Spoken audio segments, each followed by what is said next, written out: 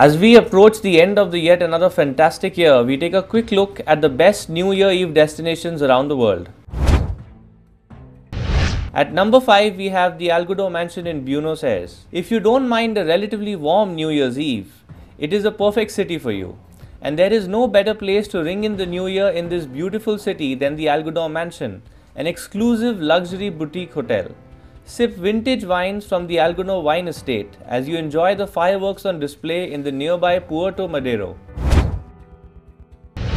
The Beau-Rivage Palace in Lausanne, Switzerland is at number 4.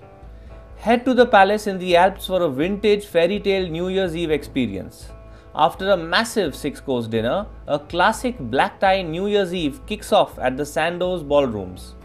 An evening which will instantly transport you a century back in time to an era filled with sophistication and elegance. At number 3 is the Dunton Hot Springs Resort in Colorado. If it's a secluded yet mysterious mountain resort you are looking for, your search ends at the Dunton Hot Springs in Colorado.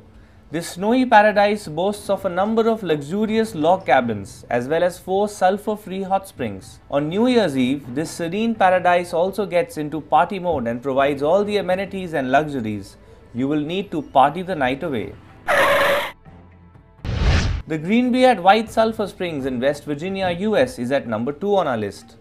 The majestic getaway, dubbed as America's Resort, provides the quintessential vintage American New Year's Eve experience. Besides a massive 4-course dinner on the 31st, they have also a wonderful New Year's Day brunch with live music. You also have all the regular trappings including a plush casino and classic ballroom dances.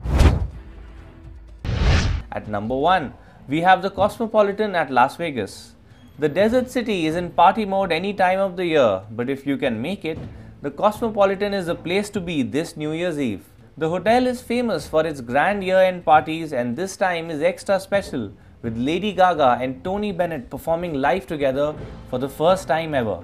If vintage is more your style, you can head to the Rose Rabbit Light Club, which will have Desi Lauro sketching out a very Harlem Renaissance type atmosphere.